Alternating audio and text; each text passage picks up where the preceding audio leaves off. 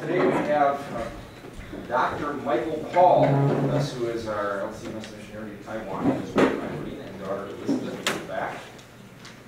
So he's going to talk about his ministry in Taiwan. He, like all LCMS missionaries that you hear me complain about this system we have where they have to go around and do presentations for the sake of supporting themselves because Synod won't just give them the money they need. Pastor Paul is under the same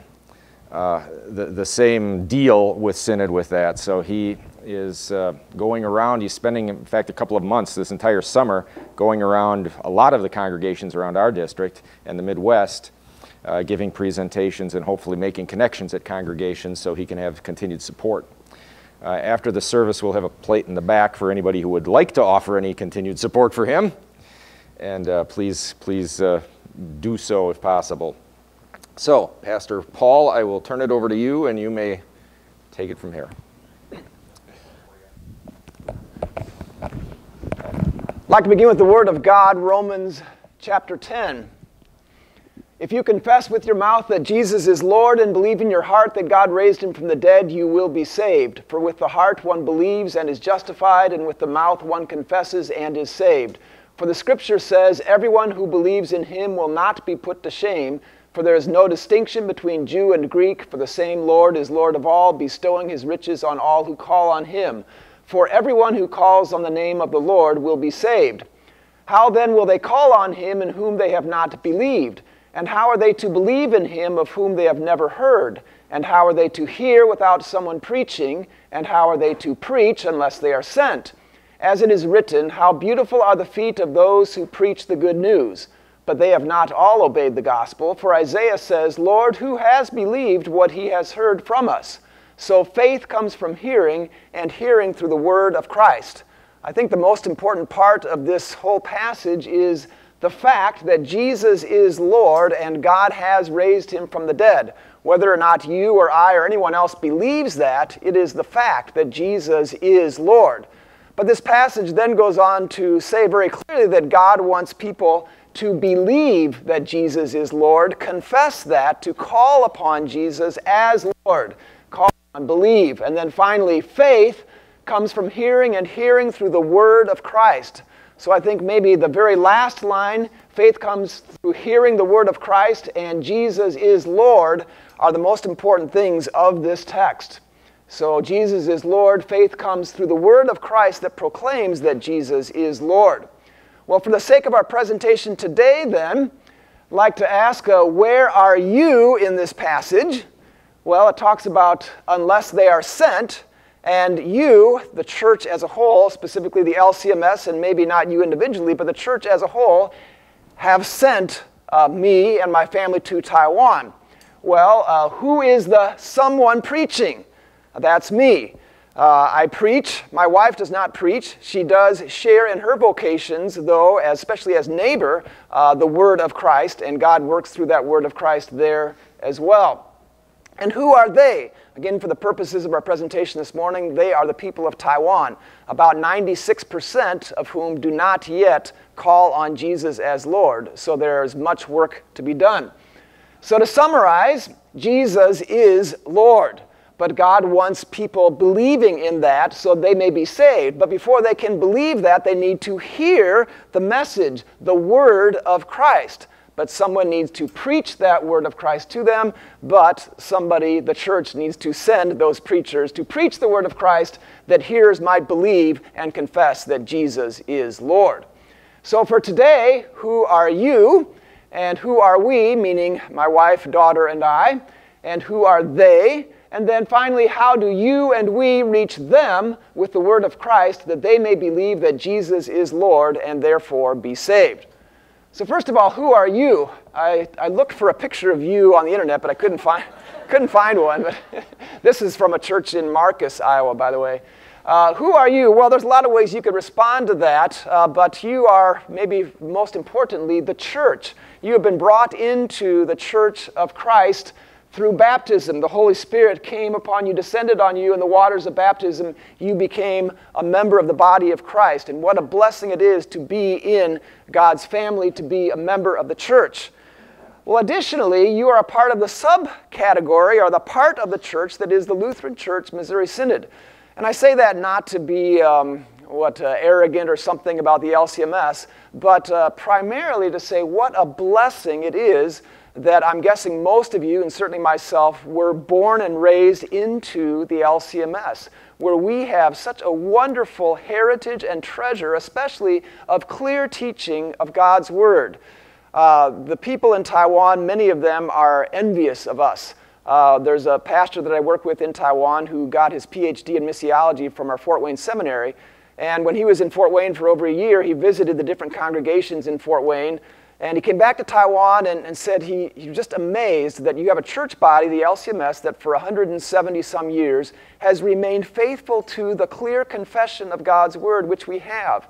And you have all these churches, you have these generation upon generation that have been in the faith, in the clear teaching of God's Word, and Taiwan just does not have that at all. Most Christians in Taiwan are first-generation Christians. And when you talk about the LCMS and all the wonderful resources we have with our schools, our pastors, our seminaries, all the resources, we're just overwhelmed with God's blessings. And we often take that for granted.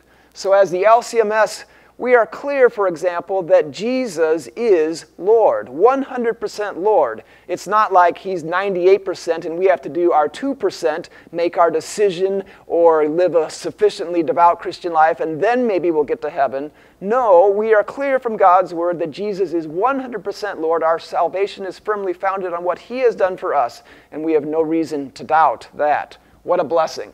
And then, of course, as I mentioned earlier, you as the church are the senders of us to go to Taiwan. Briefly about who are we, this is our whole family. Unfortunately, just today, just our youngest daughter, Elizabeth, is with us. Our oldest daughter, Rachel, just got married a week ago in Milwaukee. She just graduated from Concordia Mequon, and her husband also just graduated. Rachel will be a Lutheran school teacher in Jefferson City, Missouri, teaching music in the high school there and some grade schools. Our son, Jonathan, just finished his second year at University of Wisconsin-Milwaukee. And Elizabeth will be starting at Concordia Mequon in the fall, studying classical education. And we will miss Elizabeth when we go back to Taiwan because she is our accompanist for our mission congregation and also is our Sunday school teacher, especially in our home when we have Bible studies. She teaches Bible stories to the children that come to our home. We will miss her quite a bit. And we're grateful that she's still with us this summer at least. Well, I am a theological educator to Taiwan, which basically means that I teach God's Word, whether it's in the seminary, in a congregation here, or for the Synod as a whole. I'm known as the education pastor for the Synod. And develop theological resources. And on the right there is our latest one that is produced, Chinese Lutheran Service book. This is a pilot or a test edition. It's kind of a thin version of the Lutheran Service book, but a huge project, but has been very well received. We were only going to print 500 copies, and then a donor gave money for another 500, and those 1,000 are already accounted for. We're going to print another 500. This is just an example of how we are blessed in the LCMS with so many wonderful resources. Lutheran Service Book, the Lutheran Study Bible, so many wonderful commentaries that your pastor, at least I was in his office yesterday and saw them and I'm thinking, wow, if the Taiwan pastors had even 1/4 of what your pastor has in Chinese, what a blessing it would be. Well, we're making a start with this. By Lord willing, we will have a full, at least 300 hymns in a couple years. I'm going to pass this around. You can take a look at it if you like. And I'm also going to pass around my wife's Bible, and just so you can see what a Bible looks like. And you'll see the writing goes from top to bottom. So you can take a look at that. This is my wife's Bible for the last 30 years, yeah, at least. All right, we've been in Taiwan 4 years this time. Previously, we served in Macau. I was also a pastor of a Chinese congregation in Evansville, Indiana previously. This time, we've been in Taiwan for 4 years. And every 2 years, we return to the U.S. To visit congregations, as Pastor Rieger just mentioned, to raise support so that we can stay in Taiwan. This time before I came back to the U.S., many people said, Pastor Paul, why do you have to go back to the U.S. this summer? We're so busy, you're so busy, we can't afford for you to go back to the U.S. this summer. I said, well, you can't afford for me not, because unless I come back, I can't stay in Taiwan. So they said, okay, go, but come back right away. So it is a challenge. By God's grace, we're able to get schedule set, and we certainly are very encouraged to see God's people excited about God's mission. And we thank you for welcoming us here this morning, just as we welcomed Pastor Rieger to Taiwan about 10 months ago. And what a blessing it was that he could come and support the work there. So this year, we arrived June 13th, and we'll go back September 3rd. So finally, next, who are they, the people of Taiwan? I'll talk briefly about the Taiwan land and culture, and then the Taiwan Christian. So this is a world map, and we're in East Asia. And Taiwan is that little dot of an island right there. If we zoom in on East Asia, you see China, which is almost exactly the same size as the United States. But Taiwan is the little island off the coast of China. Taiwan is not Thailand. A lot of confusion there sometimes. Taiwan looks pretty big there as an island, but you can fit 4 Taiwans in Iowa. But there's 8 times the population of Iowa in Taiwan. And almost all the population lives in the western third because the rest are all mountains, which you can't live in. Zach Rieger knows that there's a bike race that goes up right here, goes up to the top of the mountain. It only goes up, it doesn't come back down. So we've invited him to come and do that race someday. But since the population is so crowded, this is almost like one big long city from north to south. You can see all these motorcycles lined up, very crowded. Because it's so crowded, the air pollution is very bad. And so we've had some missionaries that have had to come back to the United States just because their health couldn't handle the air pollution. The thing I most enjoy so far about being in the U.S. this time is the clean air, especially in rural Iowa. It's wonderful. And the big skies, the bright blue skies, and the bright sun. It's such a blessing that you have here. Talking more about the culture and the history, there's a great respect and admiration in Taiwan for the United States. As I just mentioned, the United States supports Taiwan. And that began especially after World War II, when a lot of United States military were in Taiwan helping them develop. Almost every place we go, we meet somebody from the military that had served in Taiwan. Anybody here today that has been in Taiwan with the military? Just about a month ago, the senator from Colorado, Cory Gardner, visited Taiwan, visited the president, Tsai Ing-wen, and again, very grateful for the support of the United States in Taiwan. Lots of students from Taiwan studying in the United States. My wife also went to the United States, Concordia Seward. That's where we met 32 years ago. And so with the people going back and forth, there's a warm feeling towards the United States. Mimicking the United States in so many ways. These are just 2 small examples, fast food. Basically, the idea in Taiwan is that anything American or everything American is right. And sometimes that's good, but a lot of times it's not so good, which I'll talk about in a little bit. But there is a good feeling toward the U.S., and so impact on us. Here I am, the one white missionary with all of my Chinese students. I'm treated well. There's many places in the United States where Americans are not welcome. In Taiwan, Americans are very welcome. And it's, in probably some ways, it's one of the most comfortable places to serve as a missionary in the world. Great respect for teachers in Chinese culture, including in Taiwan. At the end of every class I teach at the seminary, the students say in unison, "Thank you, teacher." And at the end of every church Bible class, the members say, "Thank you, Pastor Paul." I was wondering, Pastor Rieger, do they do that here? Every week? Good, okay. Yeah, I had the pastor in Bancroft, Nebraska said, "They will start next week." So again, as a teacher, I'm primarily a teacher in Taiwan. It's a very nice place to serve as a missionary teacher because of the respect of the students. And once a teacher, always teacher. I taught at the seminary about 15 years ago, and people have served in the church many years, and they still respect me as their teacher. Very nice. Well, a very big, important aspect of Chinese culture is filial piety, and that becomes ancestor worship after your parents, grandparents die. So of course, when your parents are living, it's wonderful how Chinese take care of their elderly parents so well. They spend the time, they spend the money, they do whatever it takes. And I think a lot of times their heart really is in it. Sometimes maybe not, but they just do whatever it takes. And I compare that with so many of us in the United States, including my own family. When my father passed away, us children didn't do a real good job taking care of my mother. But in Taiwan, the people, this is a part of who they are as Chinese people. It's a wonderful example. Confucius was very stressed this about the relationships, especially children and parents. Unfortunately, that carries over till when your parents die or grandparents die, and then you worship them. This picture is from my wife's parents' home. My wife's parents still are not Christian. Dad is 92, Mom is 85. And Irene's mother every day will offer sacrifices. On the right is a Buddhist image. And on the left, behind this little box, there are tablets that have the names of her husband's ancestors. And so every day she's offering incense, oftentimes fruit and other things, to the ancestors and to some gods. Now, we get a lot of questions about what does this mean. First of all, the idea in the folk religion, ancestor worship, animism, is that when people die, they're kind of in a spirit world, and they need people to take care of them. Otherwise, they will turn into ghosts that cause problems.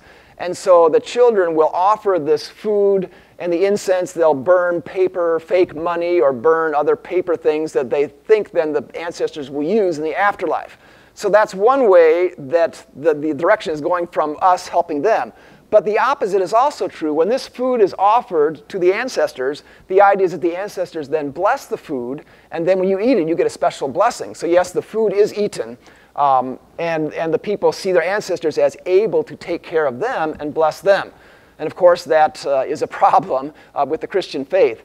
Everybody in Taiwan knows if you become a Christian, especially if you're baptized, which is wonderful, they see the importance of baptism. If you become a Christian or baptized, you don't do this. You don't take this incense like this man is doing and offer it to your ancestors or to gods, which is very difficult because in a culture where this respect for your parents, for your ancestors is so great, if you become a Christian, then you're breaking with your family. And so it's a real challenge to proclaim the gospel in that kind of environment. What I least like talking, I've already mentioned it to somebody here this morning, is that same-sex marriage, so-called marriage, of course it's not, but that is now legal in Taiwan. It's the first place in Asia where this has happened. Taiwan is hailed in all of Asia as being, in the front, ahead of all the other countries, of course. Of course, they're behind, we know. But this was despite the fact that we had a wonderful theologian come and tell us all that this is not good, Dr. Rieger. but also despite the fact that last November there was a vote during the election. It was a non-binding resolution, so it had no legal force. But the supporters of traditional marriage, including Christians, but the society in general, got on the ballot this vote: do you support same-sex marriage? And the voters of Taiwan voted 2-1 against it. But about a month ago, the Taiwan government still passed it. And so it's made 2/3 of the Taiwan population very frustrated with the government. And I mentioned here the impact on us. I'm not really sure yet.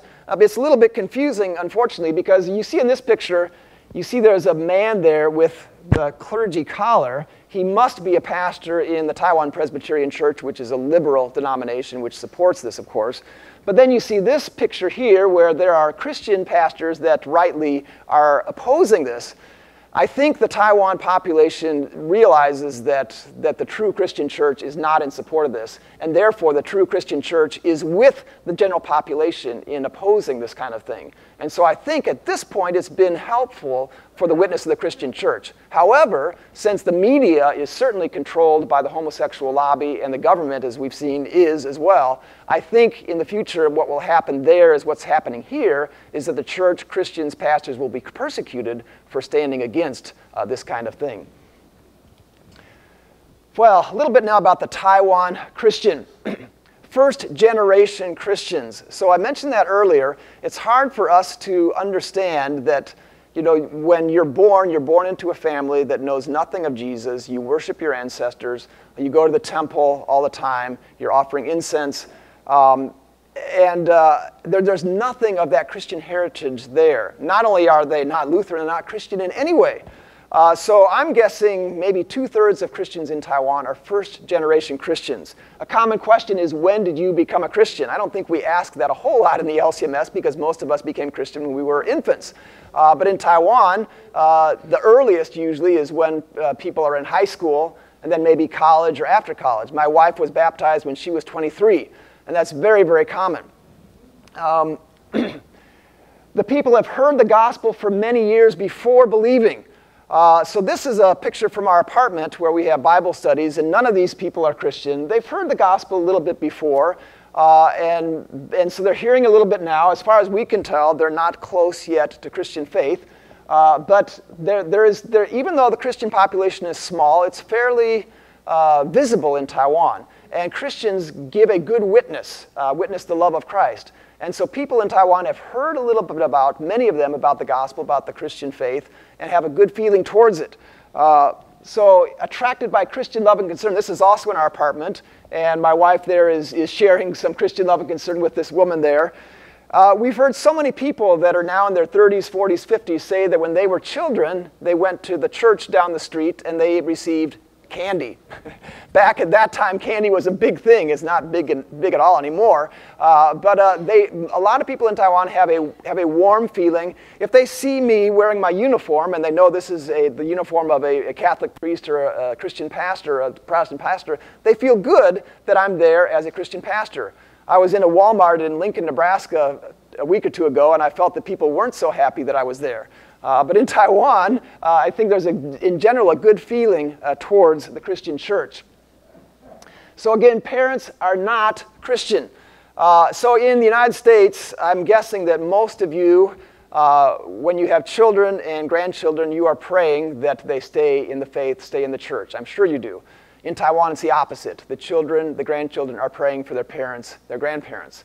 It is most Christians in Taiwan, their parents, if they're still alive, are not Christian. I recently met a young woman who was a member of a different church, now in the Lutheran Church, but she said that in the past at her other church, they had a team in their church, and what they would do is when any of the parents of the members were near death in the hospital, they would go to the hospital and try to be there around the clock as much as possible to share the gospel whenever there was a chance with the person that was dying. And she said, by God's grace, many people came to faith that way. I personally baptized one woman the day before she died in the hospital, baptized a man a week before he died in the hospital. Sometimes it takes until that time when people realize they really are sick and they can't heal themselves, and they need Jesus, of course, the great physician, to heal them. We pray especially for Irene's parents that that day would come, that God would give them the opportunity before they die, that they would be weak enough and that the gospel would create faith in their hearts. So as new Christians, they don't have any Christian habits or traditions. This Chinese family is learning a good tradition, an Advent wreath, Advent devotions, but you need to go from all your ancestor worship, Buddhist traditions, and change them all now to new Christian traditions. And again, we're so blessed that we just grow into all this and have this in our church and in our Christian families. Many women, including single women. So I'm guessing, I don't have a statistic, but I'm guessing that Christians in Taiwan, 2-to-1 women to men. And this is primarily or largely because the men have a very difficult time because they are the ones responsible to worship the ancestors after the parents, grandparents die. And so many men just stay completely clear of any gospel outreach, any church, any Christian, any influence. The women are much easier because the parents say, well, she's gonna get married and be a part of another family, so they don't really care actually so much about their daughters. So the result is that you have many women and not so many men. This is a picture after our mission congregation worship, where after the worship we divide up into men and women, and we talk about the sermon that we heard and then share prayer requests. This is the group of women after worship, and this is the group of men. And then this is me right here. And so at our Sunday morning worship, we usually only have this one man that is faithful in attendance. The Chinese vicar was taking the picture. He's there as well, and sometimes we have a Chinese pastor too. But you can just see there's a huge difference. Many single women, so many Christian women, they want to get married, and there's just not enough Christian men around. And so either they remain single, or unfortunately, many of them marry non-Christian men. We just had 2 women in our congregation in December marry non-Christian men. It kind of divided our congregation how or in what way or at all were we going to support these marriages. It's very difficult. I personally don't think that Christian women should marry non-Christian men, especially in that culture, because the men will usually lead the family. There's an expression in Chinese, you marry a chicken, you follow a chicken. You marry a dog, you follow a dog. Anyway, so, and that's for the women according to the men. So anyway, it's a very challenge. Well, it makes it even more difficult to recruit and train pastors. This young man is an exception. He's a 22-year-old. He's in the Bachelor of Theology program at China Lutheran Seminary. But there are so few men to choose from. Unfortunately, one result, a wrong result, of course, is that most churches in Taiwan have women preaching.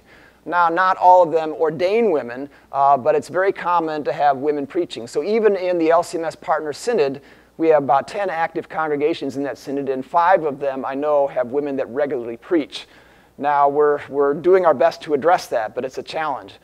You can see why, but of course that's not a reason to go against God's clear teaching. When I teach this at the seminary and the congregations, usually when I show them what God's word clearly says, they say, oh, okay. And the last time I taught this, the group said, okay, we know where we need to get. How can we get to that point? Because right now we still do have women that are preaching regularly. It's a challenge. Blurred denominational lines and very few Lutherans. So most congregations are greatly influenced, or at least very similar to, American evangelicalism. This here is talking about success theology, or theology of glory, the church growth movement. I've had students tell me that in their churches, literally anything that can make their numbers higher, anything that can get people in the door, that's what these churches will do. And so often God's word is left by the wayside. And just the latest fads, anything to make your church grow and succeed, both at the church level and as a Christian as well. You need to have the successful Christian life. Very challenged. Pentecostalism. The Taiwan pastor I work with, he says that of 10 Christians, 7 are Pentecostal, 2 are leaning towards it, and 1 doesn't know what he is. When I say Pentecostalism, I'm referring primarily to worship practices, and so it's standard. I don't go to these churches, but my students tell me it really is like this. The most churches in Taiwan, the first half of the service, maybe half an hour, 40 minutes, is worship and praise music designed to get you to some spiritual level where you've gone up into heaven and you're worshiping God. And if you get to that point, and if the worship praise team has done a good job to get you to that point, then you're a good spiritual Christian. So that's one big problem. Another problem is the whole idea about going to worship is to do your service to God. And so, for example, on Sunday morning, the pastor usually, but not always, will preach. But then, aside from that, he'll find as many other people do as many things on Sunday morning, because that's when they're serving God, on Sunday morning. And of course, as Lutherans, based on God's word, we're clear that no, it's Sunday morning, God comes down and serves us with his word, with forgiveness, with Christ's body and blood. And Monday through Saturday, then we go out to serve those around us, in our family, in the society, in our work, in school. But the whole idea of the Taiwan Christian is what you do to reach up to God. First, you make your decision to accept Christ, and then you keep on trying to get higher and higher, and maybe you'll make it to heaven one day. It's very sad. And we're so blessed to have this clear teaching of God's word. And what a blessing, on the one hand it's sad, but what a blessing that we together as a team can go to Taiwan and bring the clear gospel, not just to the non-Christians, but even to the Christians, even to the Christian leaders, seminary students, pastors in Taiwan that don't yet have that clear understanding. So a result of all that, of course, when you think you have to reach up to God, is uncertainty of salvation. About 15 years ago when I was teaching at China Lutheran Seminary, for some reason I asked my students, do you expect to go to heaven when you die? 8 out of the 11 were very uncertain. I said, well, why are you uncertain? They said, we don't know if we've been good enough Christians. So this is at China Lutheran Seminary. They think they have to be good enough to go to heaven, which, is just like all the other religions. And I don't know what I said, but it was probably something like, yeah, too bad, I'm not good enough either. And of course, none of us are good enough. Christ was good enough for us. Our salvation, Jesus is Lord 100%. It doesn't depend on what we do. And what a blessing. when I teach my classes, I teach one class called Introduction to Doctrinal Theology, and I have more than 50% are women. And so I have women in my class that really look like this, especially the first day of class. Now, I don't know if they're worried about their salvation or worried about getting a good grade or what, but they really do seem concerned and uncertain. But as we go through the class, we go through God's Word, law, gospel, baptism, Lord's Supper, God serving us, God saving us. Our salvation is totally founded on Christ and His work. They really do brighten up. And you can see the change come over. And again, many of these are already Christian leaders. We had the blessing, I had to grade my students' final papers, and I've been so busy since we came back. The way I read the papers is my wife would read them to me as we're driving across the Midwest. And one student in particular said that her Christian faith was about dried up. And she was just exhausted, and she couldn't do it, and she was about to leave the Christian faith. Well, through this class that I was teaching, and again, it's not that I'm the greatest teacher, but I'm just bringing God's clear word, as we as Lutherans understand. Through the class, she was totally revived and has new energy and strength. And of course, that's what the gospel does. And what a blessing to be able to bring this to the students, to the Christian leaders who are dried up in their Christian faith because they think it all depends on them. Well, finally, and this is kind of a summary, how do you and we reach them with the word of Christ that they may believe that Jesus is Lord and therefore be saved? Kind of a summary of what I do and then a little bit about what my wife does. I teach at China Lutheran Seminary, and so teaching future pastors and other church leaders so that they can better reach their own people with the gospel. Teaching the clear Lutheran, which is just biblical message of by grace through faith because of Christ, not our own decision or efforts. These are the classes I've taught thus far. I primarily teach Luther's Small Catechism, and maybe a little bit deeper in some respects. And I also teach a lot of traditional liturgical worship, liturgy, the church year, because a lot of people are more and more burned out on the worship and praise type of worship. Teach Lutheran church leaders within this partner synod. This is a group of people that I take the bullet train every Friday to go down and teach. There's a pastor here, a pastor there, his wife. And I think this pastor, he had probably never really studied the Small Catechism until I taught him that this past year. And so we have even Lutheran church pastors that have not yet studied the Catechism. So I'm teaching the Catechism in many ways, many places, and that's the basis of what we're starting me and this Chinese pastor working hard. Teaching and introducing traditional Lutheran worship. And then I teach in congregations, especially the mission congregation where we worship here, teaching an Old Testament survey. Catechism teaching, as I mentioned, to all kinds of teaching. This is probably my favorite way to teach the catechism. About 15 minutes before each worship service, I teach one little chunk of the catechism using PowerPoint just like this. I just finished the Lord's Prayer, and that was lesson 98. So we've got a ways to go yet. But anytime I teach, we're videotaping it and then doing our best to get it on YouTube. Again, not so much that I'm the greatest theologian or pastor, but they just don't have the basic Lutheran biblical teaching. And so anytime that I'm doing anything, we try to get it out because it is so needed, so desperate there for this. And I mentioned teach the liturgy. And sometimes I serve just as a regular pastor, preach and minister the sacraments. I preach generally about once a month. I'm so blessed to be back in the U.S. because I get to preach in English. Everything I do in Taiwan, except for I've started a new English study to reach more men, but everything I do is in Mandarin Chinese. And it's a lot easier for me to preach in English. So you'll get to hear me preaching a little bit in English. My Chinese is okay, but it's a lot easier and more fun to preach in English. Producing Lutheran resources, as mentioned, and here are some of those. If you want to take a look at those, you notice here Matthew Rieger, Sexual Morality. We hope to have that published hopefully by the end of this year. All right, finally, apartment complex outreach. We live in this apartment building right there on the 12th floor, and there are 390 units in this apartment complex. And my wife especially is very good about meeting people, very friendly, and getting to know them, and shares contact information with their phone over an application called Line. And then from all the people that she meets, then she invites them to our home. We have big gatherings. So this is, I think, probably this past Easter, every Christmas, every American Thanksgiving, we have big groups, 30-some people usually in our apartment. On our wall always is the salvation story about Christ's death, resurrection, and ascension. And so from these big gatherings, then there's Bible studies, and then I often teach a one-session class about an introduction to Christianity. We get to know people also through our family performing music in the apartment complex lobby, especially every Christmas time. And we're running short on time, but I'm going to ask Irene just to talk briefly about Ingtong, one example of how she meets people and then brings them into our family, and now is preparing to be baptized.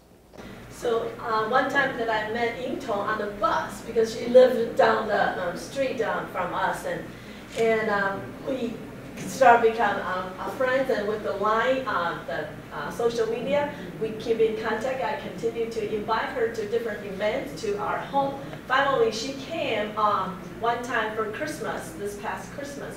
And then after that, because after I met many new ladies, if they have not come to our Bible study, I will tell Mike that now I met many new ladies, that maybe we can have the stream of life, that the basic Christianity class for them.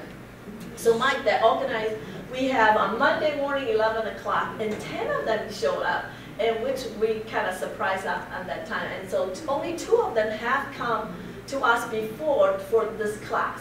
So 8 of them have the first time for them to have basic Christianity lessons at that time.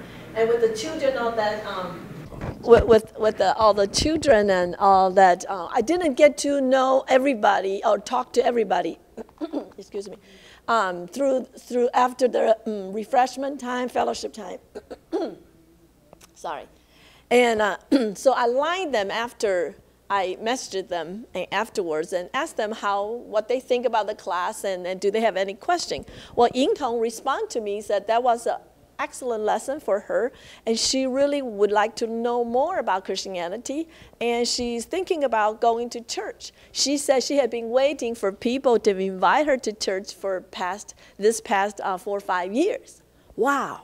I would not know that, because in the class, and they just listened, and they didn't have a chance to hear from them. But anyway, so she told me her story that she used to go to Buddhist gathering for 15 years. And during the 15 years, she was so frustrated with the teaching there, because they kept telling her she has to do this and do that in order to go to heaven. And she said, I just couldn't do all what they required me to do. I try, but I'm frustrated because I often fail. But then she also looked at the leaders. She said, they are not like that either. How could they go to heaven? And so she's just really frustrated with that. But one day, out of blue, somebody donated a pile of books to the Buddhist gathering place. And that was a copy of the Gospel of Matthew. So she, through curiosity, she took one home and read. And she said she couldn't stop reading Book of Matthew, and the tears just came, and after she read that, she knew that this is the God that she wanted to know. This is the God that loved her, cared about her, and she wanted to know more about this religion. And so since then, she has been waiting for Christians to come, and just like Pastor said, there are not many Christians around, and so now here, this is the opportunity. God sent us together, and so she has been coming to church since this time. And then she desired to be baptized. So I talked to this is the first time she came to church. Then we introduced her in the congregation. And I talked to the pastor, local pastor, Pastor Lou, about she wanted to be baptized. And so he organized a class with a lesson, a series class. So I invited the other, I invited 5 ladies to come to the lesson, because I felt like they might be interested, and I invited them. And so Emma, so Ingtong came the first time, and then Emma and another lady also came. So we are just prayed that they will continue to come, and actually one lady, she even brought her husband there, who probably the first time come to listen to the Christianity also. So we pray that after this lesson, they will, Ingtong will be baptized, and along with her daughter. And her daughter actually came to lesson. She just told me that yesterday that she came last week. So we just continue to pray for them. Thank you. Well, very briefly, we need to wrap up here. Because there's so few men in the church and even fewer pastors, finally I started a men's English class in our apartment complex, and said only men can come because we meet so many women and children, but now we need to meet some men. And so we told them that at the end of every class, there's 15 minutes of Bible English, and they come. And it's been a good start. We're going to keep that going. Wrapping up here, that's Taipei, the capital city. You see one of the world's tallest buildings, Taipei 101. You see the air pollution there. How can you help? Well, first of all, you can keep informed. I write a monthly newsletter. I need to write one out in the next couple days. If you'd like to receive the newsletter, you can sign up here with your email address, ideally. But if you don't have an email and want to receive it snail mail, that's fine as well. If you use Facebook and you'd like to follow us there, there's a Facebook page, Michael Paul Family Taiwan Mission. Certainly pray for us if you'd like. And for us personally, our first request is always for Irene's parents' salvation. And support financially, either as a congregation or individually. The official way, if you'd like to do that, there's either through the door offering today, or there's the official LCMS support page here. You can take some if you'd like. And you can also just go to lcms.org/Paul, and we're right there. That's all for today. Unfortunately, there's no time for questions, but thank you for coming today. Thank you for supporting us, for welcoming us. We're greatly encouraged to see God's people excited about His mission. Thank you. Yeah, thank you, Pastor Paul, coming all that way. It was a very gracious host while I was there and kept me safe and from doing anything too foolish in front of the people, so I'm very grateful for all your help while I was there. So let's close with prayer. If anybody would like to ask questions afterwards, maybe after church itself, feel free to stick around and do so. So let's pray. Heavenly Father, we do thank you that you spread your gospel to people around the world. We pray especially for the people of Taiwan, that through the ministry of the Pauls, you might bring them to faith too, and bring them to eternal life in Jesus. We pray for your blessings this day to strengthen us by your grace, and thank you for the opportunity that we too might help with the ministry to those who do not know you. Bring all your sheep into one fold, into your eternal kingdom for Jesus' sake.